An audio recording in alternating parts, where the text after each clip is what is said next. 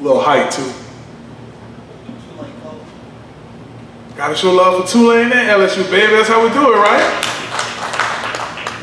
Well, I want to take this time to thank God for waking us all up this morning. Secondly, I want to thank the Greater New Orleans Foundation for having me. It's great. Go Tigers. I'm just really enjoying everything. The food was delicious too, by the way. Those red beans were like, I like to call off the chain. They were pretty good. So shouts out to the chefs as well. I'm full now. I think I can eat later about 7 o'clock. Go Tigers. I'm very, as an alum, I'm extremely proud of the Tigers right now, what they're doing. Myself, Hunt Palmer, and Brandon Taylor have been enjoyed during the pre-games and the post-games thus far this season. As a former player, the Tigers has definitely exceeded my expectations. I didn't think that we were going to do the damage we did in Miami, or against Miami in Dallas, and of course how we performed against Auburn. A lot of the questions that LSU has been getting during the preseason and spring game, there were a lot of folks who were really worried about the quarterback play and special teams, and that was two decisions that LSU made in the offseason I thought was pretty good. So I guess Coach O got it right, baby. So I thought that was cool. But just as a former player, guys, just kind of walk y'all through what we've been experiencing at LSU. I call it the 10-year syndrome, right? Teams go through this 10-year deal where they're rebuilding and trying to get things going. And hey, we're in 2018. Last time LSU seen this much success and looked this much promising was back in our day, 2007, 2008. So I love the way the program has rebuilt thus far. The play on defense has been tremendous, particularly from the cornerback position. With Greedy Williams, guy might be the first guy off the board, or second to another LSU Tiger, Devin White. So defensively, LSU looks very promising.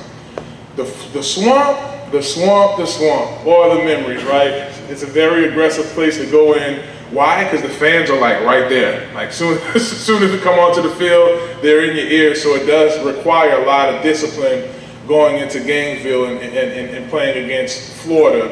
Good team we're going against. I think Dan Mullen got it all together, obviously after that big loss against Kentucky early in the year. But Kentucky looks pretty good. They really do in the East. Hunt was messing with me about this the other day on the radio, and I say this team is very believable.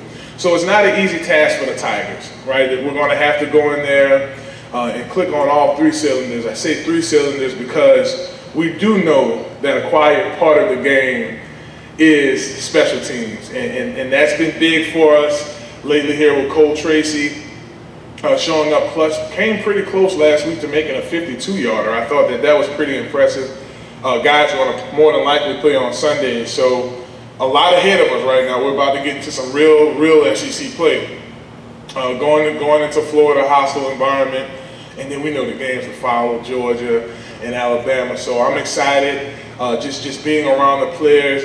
They're buying in to Coach Ed Ogeron's staff and what they're providing. I do like the fact that we do have a general at quarterback, someone who really gets it. He's all in. Before we started the luncheon today, I was talking with Mr. Ken, and we were discussing Joe Burrow and his play, and how it's not so much about the mistakes or the past quarterbacks that we had recently here. I mean, obviously Justin McMillan's going to be great for Tulane. Lowell Narcisse is going to be able to pick where he wants to go when it is time to decide. But again, LSU has been searching for a good season around here. We finally got one. A great leadership by Coach Ed Ogeron and his staff. I'm impressed. One group that I did leave out that I'm extremely impressed with, outside and inside the trenches. You know we love a line play, right? We'll get into that. Obviously, they've been dealing with some injuries. But the receiving corps, I think that those number 1 and 2 receivers that we got last year out of high school, and Jamar Chase and Terrence Marshall, has been big for us. Being able to use those big bodies in Sullivan and D. Anderson and all those guys. I had a little talk with Mickey Joseph over the summer, a good buddy of mine. I love the Josephs, right? West Bankers. Hello, somebody. And he was very impressed with the young guys. Jordan Jefferson. I'm so used to Ricky Jefferson, Jordan, Justin. They all the same, right? Kids out of St. Rose. But that's one guy he really did stress about. He stressed about Justin Jefferson's play and how big of an impact he has made in training camp, and we're seeing it, and we love it. Isn't it cool, right, to see the ball evenly distributed? I was looking at Joe Burrow's numbers from last week. He hit 9 receivers. 9 different guys touched the ball through the air. It's another guy about an hour away, about 15 minutes from us, that also hit 9 receivers last week, and I think he wears black and gold, right?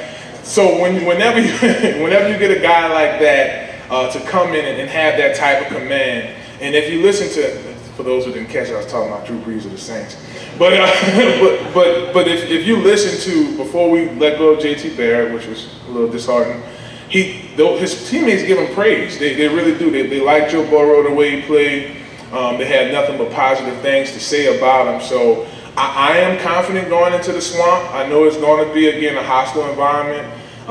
Franks is a really good quarterback. He has the skills and the tools, but I mean, LSU is just that strong on defense. So I'm happy and looking forward to seeing how things go. So I'll definitely open up for some Q&A. Marlon, isn't it true that you have a little tiger in the ranks here at a local New Orleans high school? In your Wednesday night radio show, don't you broadcast it from a very unique location? Yes, good question. So De La Salle High School is the location that he's referring to. 6 to 8 p.m. We actually had Coach Marcus on last week. A week before last, him and Travis Mumphrey. We do Prep Weekly on 100.3 FM right here at De La Salle High School in beautiful uptown New Orleans. De La Salle has a wonderful studio. It's a really great DreamWorks studio that we record out of. And a cool part about the show, the Prep Weekly, again, it's 6 to 8 p.m. Every Wednesday. We talk high school football on 100.3 FM. But it's the students at De La Salle High School that's running the show. Isn't that cool?